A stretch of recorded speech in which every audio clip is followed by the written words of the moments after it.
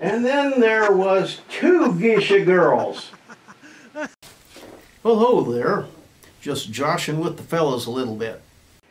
Well, some folks have wondered why we're doing episodes of Average Joes. Well, because wars have been fought by the average Joe. That's why.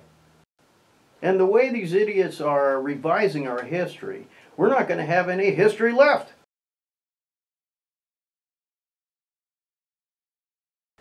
Welcome to another episode of Stories from the Museum. This is a continuation of the Bill Gillette story. In the first part of the Gillette story, we learned how Bill Gillette's son, Steve, brought in a Ziploc baggie full of artifacts that nobody knew anything about. What evolved was the discovery of many photographs and artifacts from Bill's experience in the 445th Bomb Group of the famous mighty 8th Air Force that was stationed in England. Also, the connection of Bill with famous actor Jimmy Stewart, as well as my own father's connection with Jimmy Stewart and Strategic Air Command. And also an anecdote about General Bill Crum, the highest ranking casualty of the Vietnam War. And to show how all of these things are interrelated and the possibility of interesting things happening, we actually have on video a 90-plus-year-old veteran of Bill's group, the 445th, on a visit to our museum. When Bill Gillette's widow, Dolores, heard about the museum and we were contacted and Steve came by, she also told her neighbors. And we met over at Dolores' house. It was Pat Wood and Bill Willis. Hello, I'm Patricia Wood. My friend Dolores told me about Richard's museum that he's working on. So we're here and I've got several things that I would like to show. One is a soldier that used to live with us in England and some interesting stories about him. And also about my dear brother. He now lives in Australia, but he was on the HMS Formidable in the Pacific. And he was on the aircraft carrier that was damaged by the, and I can't say the word. Kamikaze. Kamikaze. And I have photos here to show Richard. I guess that's it. It was our air raid shelter, right. World War II. And right now it's a shed in a garden. When my dad was alive, that was his little shed. That was his pride and joy. But in the war, it was, 2/3 underground. And we used to crawl in the little door, which was different then. And anyway, there were 6 of us in this little air raid shelter, and the 4 cats. And I don't believe it was much bigger than a dining room table. How long do you have to stay in there at a time? I remember staying there in there nearly one whole night. We definitely slept there. Yeah, wow. Yeah. You slept there, 6 people? And Mum would take this plastic bag with loads of washcloths, all wet, ready to be gassed. If we were going to be gassed, she says it will help. And she had one for the cats, each of the cats, one for all of them. These soaking wet, I don't know if it would have helped. We had gas masks anyway, but... So how did you, I mean, you were mentioning something about you could hear the planes coming? Oh, or? Most definitely, because I was very young. Yes, I looked up at the sky and I can still remember that low droning noise. That's all I can say about it. But it seemed to me that there was hundreds up there, all these lights going across, and of course all the flashlights too at the same time. It was quite spectacular. Oh, and also, when we were in the shed, in the air raid shelter, when the bombs dropped, we could hear this long, high-pitched whistle. And when we started to hear the whistle, all us kids had to count to 6, because when number 6 came up, that's when you heard the crash, that's how it happened. Wow. Yes. How were any hit close to you? One place where I worked when they rebuilt it, let me think.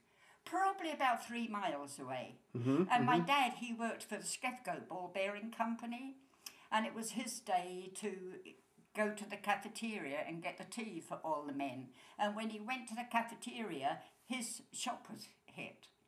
Yeah, So, yeah. Ball yes, bearing factories, that a saved real his high life. target. Oh yes. Yeah, that's so. And where was this? Where was this garden in your house located in? Luton, England.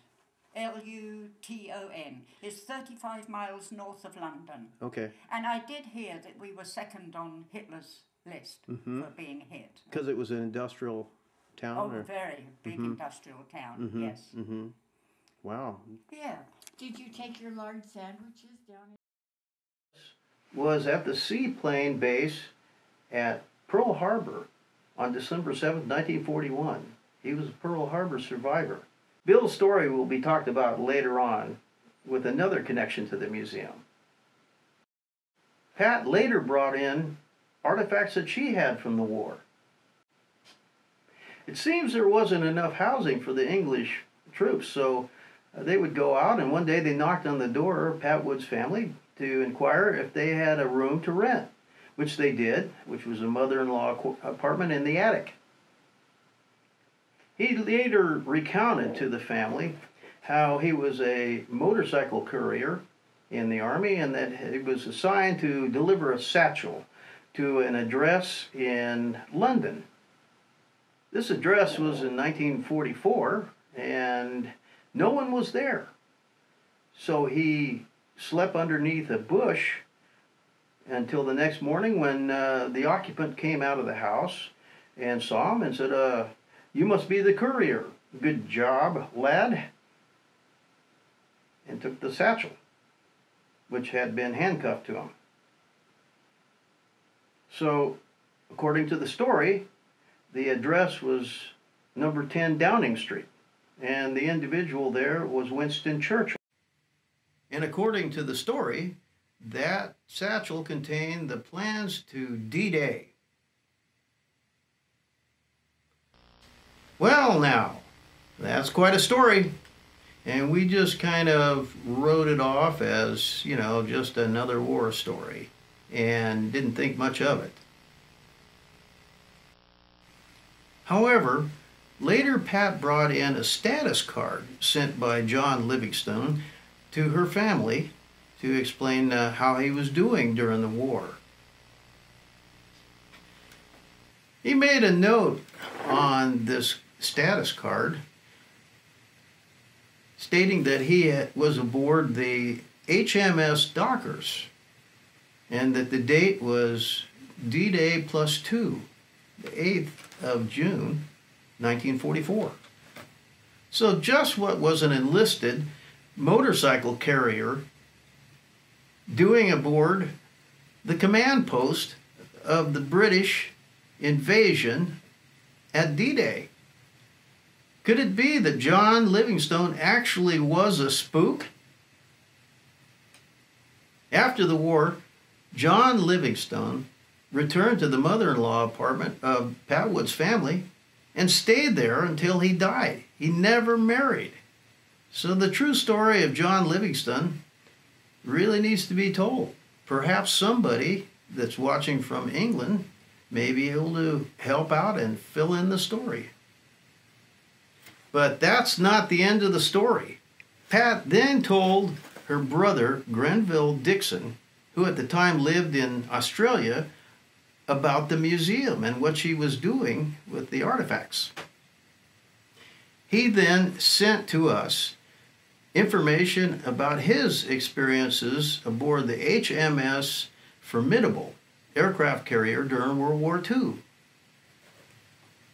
After participating with the Formidable in the sinking of the Tirpitz in the Atlantic, the Formidable was sent to the Pacific. It was here that the Formidable was hit by a kamikaze and nearly sunk. Dixie was part of the fire suppression team that was able to put the fire out and save the Formidable, for which he was awarded a medal. He later designed the logo for all of the Formidable correspondence for all the veterans that served aboard the ship.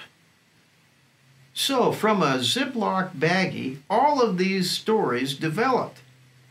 And there's more to come. Stay tuned, check back for our other episodes, And maybe when you see how this all ties together, you could be inspired to find stories in your own area to save your own history, because it's going to be gone if we don't do it. Well, thanks for watching, but now it's time to sign off. Sayonara.